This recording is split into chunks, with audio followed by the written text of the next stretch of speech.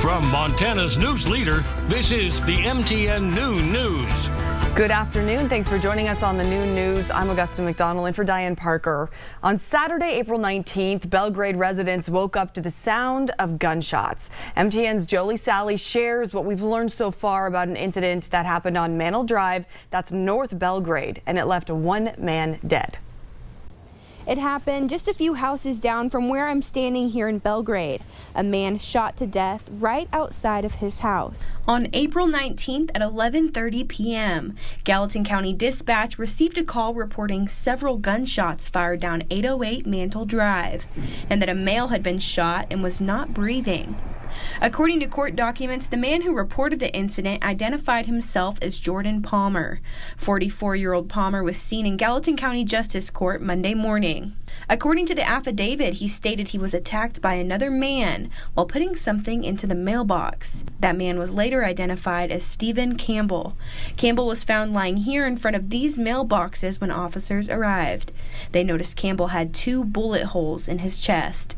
According to charging documents, Palmer, who lives down the road, was standing over Campbell's body and a pistol was lying on the ground right above Campbell's head. Palmer told officers, "This guy just attacked me. I shot him." Officers then detained Palmer, began performing CPR, and noticed multiple other bullet wounds on Campbell's body. Campbell was transported to the hospital where he later died. Stephen Campbell's family put these bright flowers out by the mailbox. In Belgrade, Jolie Sally, MTN News. Now we go inside the courtroom where a man accused of shooting 3 people, including his wife and teenage son in Billings last August, is now on trial. Daryl Bryant is facing 3 counts of attempted homicide. MTN's Charlie Kleps picks up the details from here. And you might actually remember that case. It all started here in Billings at the Golden Meadows Trailer Park, where police believed Bryant was inside the home and a standoff lasted for several hours. Turned out he wasn't there, and they ended up making the arrest in Stillwater County. Here's the video of that arrest. As you can see, Bryant exits the vehicle with his hands in the air. This video shot from the inside of the Augusta McDonnell's. Charging the defendant, Daryl Colton Bryant, with the offenses of... On Monday, Bryant's trial began with Judge Colette Davies addressing the jury. As such, your primary duty is to decide the disputed issues of fact. Followed by opening statements. He shot all 3 of them in the small living room of their trailer home. Bryant is facing multiple charges of attempted homicide and criminal endangerment after shooting his wife and son that day, along with his son's friend. Court documents say Bryant kicked down the front door of the home they were in and started firing before the 3 escaped. Why would a father chase down, break down a door, and shoot to kill his 16-year-old son? All 3 survived and will likely appear as witnesses. Bryant then allegedly fled the scene with his girlfriend and was arrested later that day. The state encouraged the jury to use their common sense.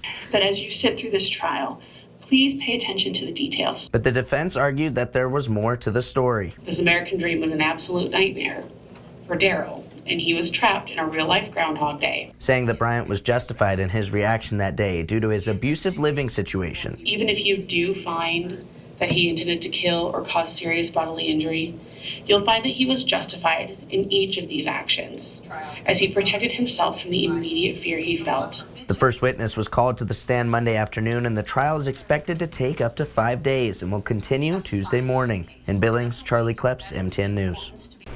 A Billings woman is now charged in the hit-and-run death of Laurel resident Cassie McCauley. 40-year-old Amber Walter is accused of striking McCauley on January 31st near the railroad tracks on East Main Street in Laurel, then fleeing the scene. Walter told police she believed she hit a deer and left because she didn't notice much damage to her vehicle.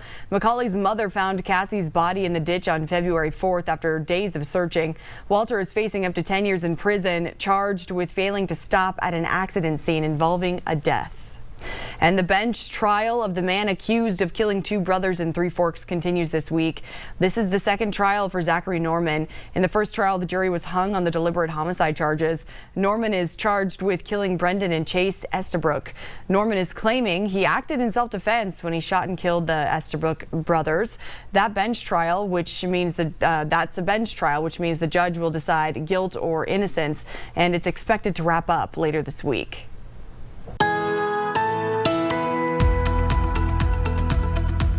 And good Tuesday afternoon, everyone. Looking outside live around all of Montana, looking pretty nice on this Tuesday. Very few clouds, just a couple here and there, and the wind not very strong either. Ridge of high pressure starting to build overhead. Now, most of the regions in the 50s. However, as you can see, my hometown of Dillon, the cool spot, of course, is the coolest. 47 degrees right now, but then you head further to the north and east, up to the mid to upper 50s. Glasgow right now, home of the Scotties, 60 degrees right now, but most everybody in the 50s, both in Montana and Wyoming, and just about everyone at least as warm as yesterday, if not slightly warmer. We're going to have a bigger warm-up coming on Wednesday, and then some other changes are also coming, including rain and even some more snow. Our forecast in a few minutes.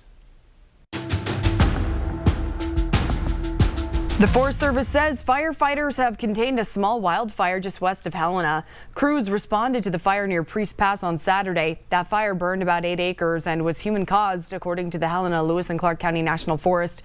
This is the first significant human-caused forest fire of the season. An investigation on that fire is underway. Forest officials are asking the community to please take caution with campfires. And a viewer in St. Ignatius reached out to MTN wanting to know why the town's only water tower was leaking. We went to St. Ignatius to find the answer and found that a drain on the bottom side of the tower was leaking. An official with the town said the leak was first noticed about 2 weeks ago, but there are no impacts to residents' utilities at this time. A crew will scuba dive in the tower in a few weeks to inspect the damage and clean out that tank. This is part of maintenance that's supposed to happen every 3 years and was done 2 years ago. St. Ignatius is already fighting a problem with their sewer system that's been estimated to cost $6 million to fix. Now they can expect another repair bill on this soon. And filmmakers from Missoula are debuting a documentary this week about a historic cemetery in town. The Bodies Beneath Us tells the story of a Chinese cemetery at the base of Mount Jumbo near Cherry Street. The remains of some Chinese residents in Missoula are buried underneath the new houses that stand there. The documentary also addresses a mass gravesite underneath Rattlesnake Elementary, where the Missoula Poor Farm used to be. Bodies Beneath Us uses the two forgotten cemeteries to tell a larger story of the historic and current treatment of marginalized groups. The documentary premieres this Saturday, April 27th at the Covalite Theater in Butte. Producer of the film, Dylan Yancey, says they're excited and nervous for the community to see the work product after 2 years.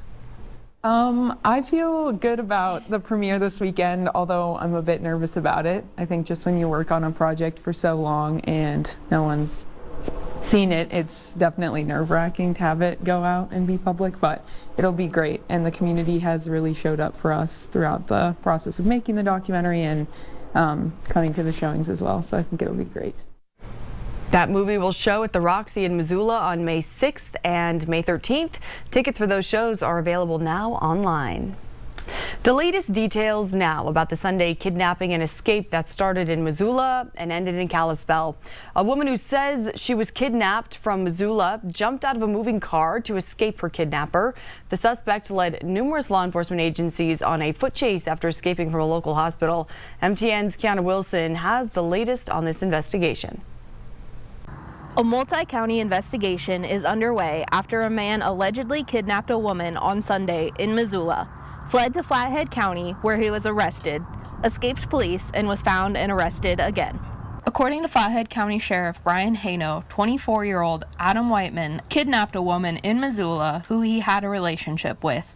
Around 9 a.m., the woman escaped at Highway 2 and 206 just outside of Columbia Falls and called police reporting she had been kidnapped. Yeah, I mean, essentially the vehicle was moving. Sounds like when the individual did get out of the car. And so yes, there was some minor injuries, but they're not being held currently at the hospital. Whiteman was arrested the first time near Marias Pass after a foot pursuit. He was then taken to Logan Health for an evaluation. While being brought back to the police car, he escaped and ran from the police again. A foot pursuit took place across Buffalo Hills Golf Course, and the suspect was found in Lawrence Park. It does happen in our world, you know, when you have individuals that are trying to run. So in this scenario, I will take this as a positive in the fact that, you know, yes, he did escape for a brief period of time. None of our officers were injured. He was not injured, and he was brought back into custody. Whiteman is being held at the Flathead County Detention Center and faces at least 8 charges. Montana Highway Patrol, Kalispell Police, and Columbia Falls Police assisted Flathead County and will all have to work together along with Missoula while investigating the case. It's important to realize that these take time to investigate properly. So there's a lot of interviews, evidence collections, and then we're partnering with many agencies to try to gather all the information that occurred yesterday, and then that will be passed to the county attorneys for charging. The investigation into the incident is ongoing, and an initial court date has not yet been scheduled for Whiteman. In Kalispell, Kiana Wilson, MTN News. Coming up next, Jason is in with another check of today's weather. Plus, we'll have your ag report in just a few minutes. Stay with us. The MTN Noon News continues right after this.